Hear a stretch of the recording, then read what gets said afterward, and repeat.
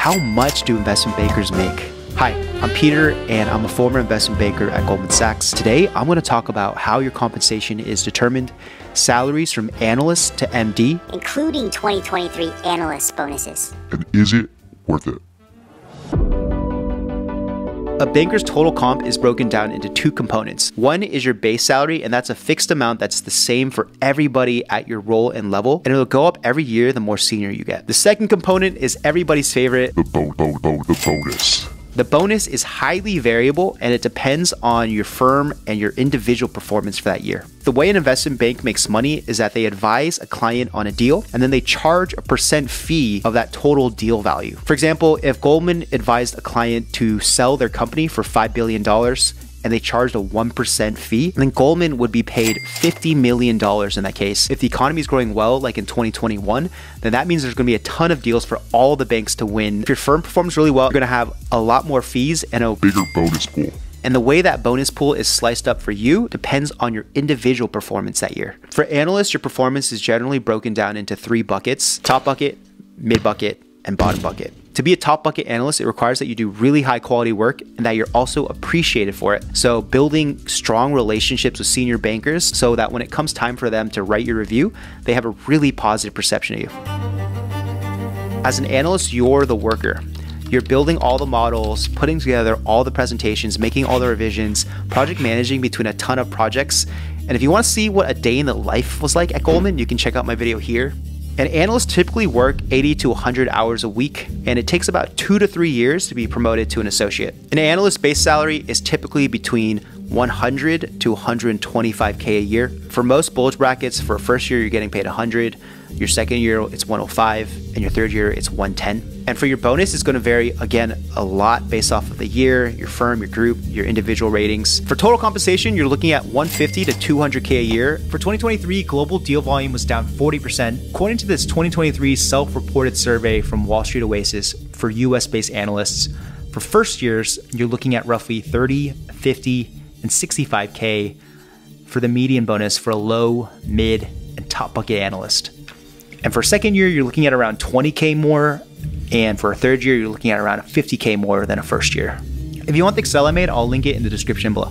On an hourly basis, if we assume the midpoint of comp in hours, that comes out to be around $39 an hour. So essentially, as an analyst, you're working 2 jobs and you're getting paid for 2 jobs. Associates, you are the manager, the checker. You're project managing between what the VP wants, working with the analyst to make sure it happens and that everything is perfect. So you're checking their models, you're checking their presentations, making sure everything is client ready. Typically, you're working a little less than analysts, but still a lot. It's about 65 to 70 hours a week. And it takes around 3 to 4 years to get promoted to VP. At the 2 or 3 year mark, I would suggest really honing in on, do you want a gun to be a VP and go for the MD track for life, or if you want to switch out. The base salary for an associate is around 175 to 225K. For your first year, it's 175, your second year is 200, and your third year, it's 225. For total compensation, it's around 250 to 450K a year. On an hourly basis, it comes out roughly to $97 an hour. And the benefit of being an associate, if you were an MBA, is that you can pay down your loans a lot faster. VP, you are the quarterback of executing the deal. You're outlining the whole deck and process and working with the associate and analysts to make sure everything is perfect and client ready. Over time, you're going to start building client relationships and sourcing your own deals. Generally takes about 3 to 4 years to get promoted to MD. And if you've made it to VP, you should really be gunning to be an MD, a banker for life, or you should have switched out to another industry by now. The base salary is around 250 to 300K, and for total compensation, you're looking at around 500 to 700K a year. And on a per hour basis, it's around $192 an hour.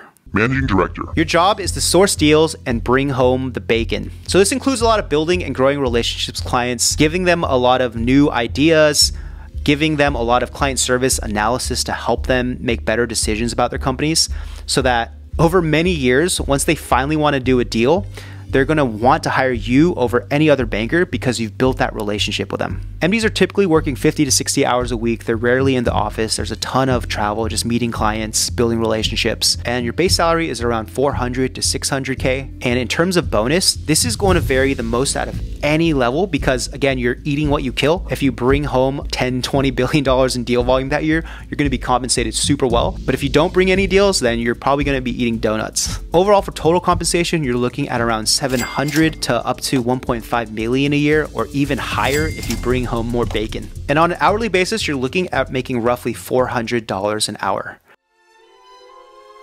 Banking has a lot of benefits, but also a lot of pain. So I'd say it really depends on what you want long-term. If you're in college right now and long-term you want to work inside a company as an engineer, then you're probably better served just going directly to work inside a company where you're going to get paid comparable amounts, maybe better and with better hours. If you're an MBA and long-term you're thinking you want to work inside a company, just keep in mind switching from finance, being a deal person, to an operator is pretty tough, and you probably have to go in at a more junior level, and you're probably going to get paid a lot less than you were in finance. If you like finance, investing, business, then being an analyst at a bank is probably the best job in the world you could get because you're getting paid to learn these skills at a world-class level. If you want to get into the buy side, like private equity, hedge funds, venture capital, then being an analyst is one of the best door openers to get into those industries. Personally, I'm super grateful that I was able to do my analyst years at Goldman because it allowed me to become a venture capitalist and start investing in startups. If you want to be a finance or deal person in banking, corp dev, biz ops, FP&A, being on the CFO track, then going into banking is probably one of the best things you can do. If you want more details on the pros and cons of banking, check out my video here.